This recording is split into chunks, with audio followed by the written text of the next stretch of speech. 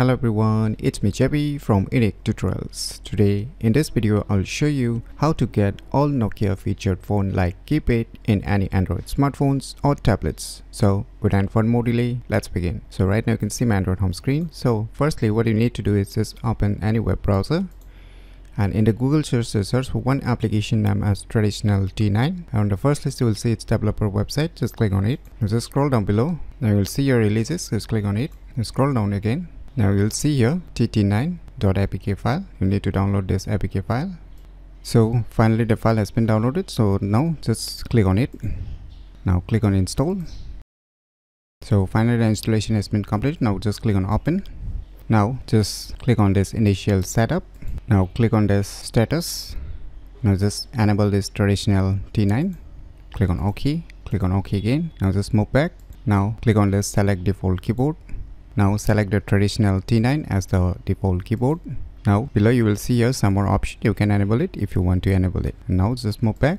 Now here you will see here appearance. Now under the appearance you will see dark theme. You can select it auto or no or yes depending upon your needs. And here you will see on-screen layout.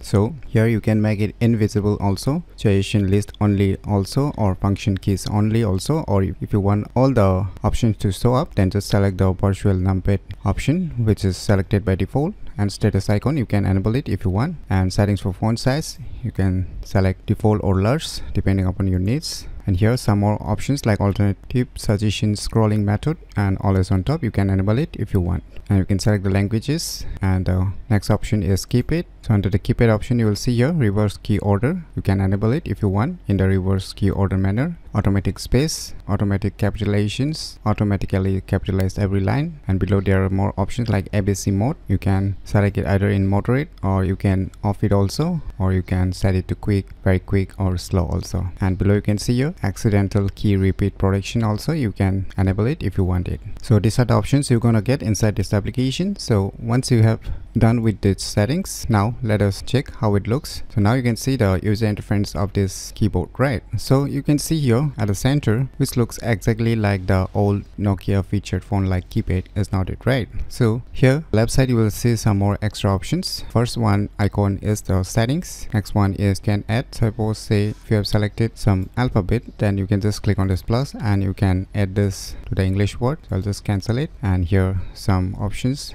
like if clear. So now here you will see here one keyboard icon, right? So you can just click on it in order to change the options, whether in number options or whether in both number and alphabet options, and even you can select your respective languages. So now if you click on this particular alphabets or numbers, say let us click for A once, and if you click again you can see it moves to B.